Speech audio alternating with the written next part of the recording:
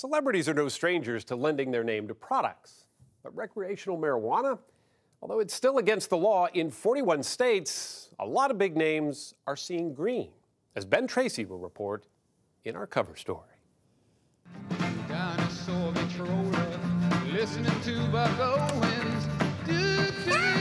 Hollywood has long been addicted to a good marijuana joke. So these are our raw cannabis flowers. And now that pot is legal for recreational use in 9 states, cool, yeah, this stuff's awesome. With more on the horizon, some celebrities are laughing all the way to the bank. Is it hard to find high-quality plants? Only if you're really high. And who better than Tommy Chong to be one of the first so-called ganjapreneurs? I mean, man, I could probably smoke this whole joint, man, and still walk away, man.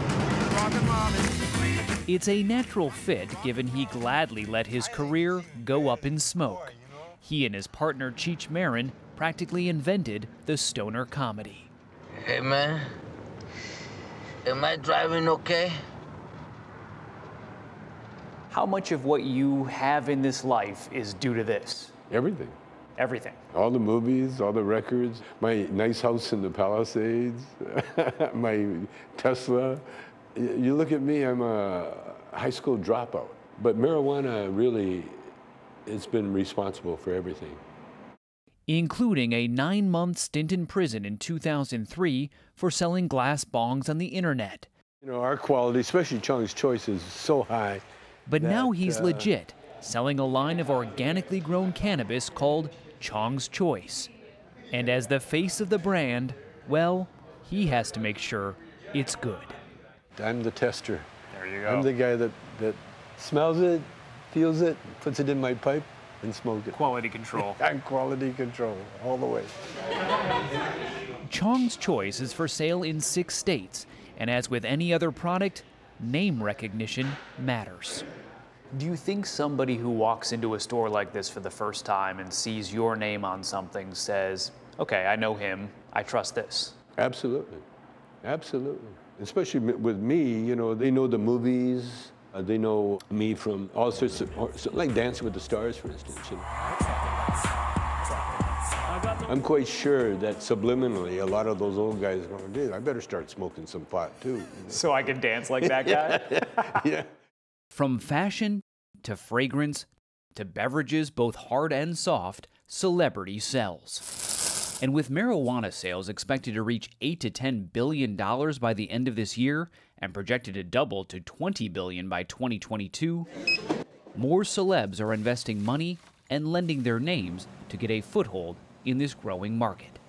This was an industry in the shadows. It was all around on the black market for many decades, kind of rose up very quickly. A lot of people were shocked by how fast it materialized. Chris Walsh is founding editor of Marijuana Business Daily. Yes, there is such a thing. You get someone who's not as familiar with marijuana. Maybe they're a tourist, maybe they're a local, they haven't done it since college. And they go into a store and there are 50 jars with different strains, and they're all named something different. He says celebrities such as Chong, Willie Nelson, Snoop Dogg, and even Whoopi Goldberg are helping marijuana go mainstream. So that's a great option for relaxing. Right. What we found is that the stores can basically charge an average of a 25% markup over the same type of product that doesn't have a celebrity name on it. So clearly, consumers are willing to pay more, and it's working.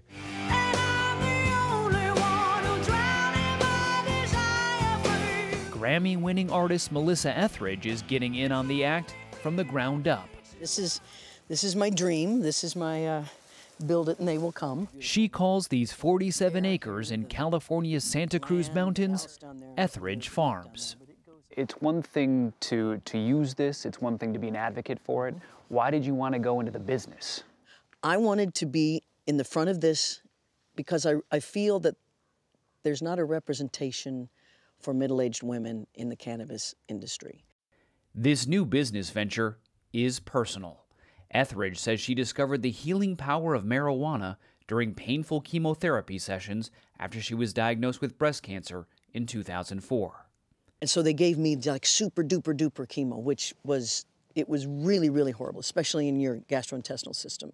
So immediately, as soon as I took the first chemo, and you start feeling it by the end of the night, I smoked, and you get instant relief from nausea, and you have an appetite. For Etheridge, pot isn't just about getting high, it's about getting healthy. And she says the product grown here will have strict standards. You know it's been pesticide-free, it's the quality, and it's measured out. You're going to be able to understand what the dosage is, and that's the product I want to present. Edibles, my friends, don't There are try even edibles edible first. products like ginger snap weed cookies and other baked goods. If you have an edible and you're like, what do I do? Do I eat the whole thing? No, is the answer. Do not ever eat the whole thing of an edible, people. And then there's the cannabis-infused lavender cream. Arthritis sufferers swear by this. Women who haven't been able to knit for years have put it on their hands. They cover it with gloves overnight, and they wake up and believe me, it's that effective. It's so effective. It's kind of sad that it's not out in the world. Etheridge Farms is not yet up and running. You get relationships with them. They're beautiful, the plants. But she hopes that putting the Etheridge name on her products will lead to more people experiencing a higher level of relaxation. Life is hard enough. Let's take it easy on ourselves. We don't have to go through life, clutching the steering wheel. We can relax a little bit.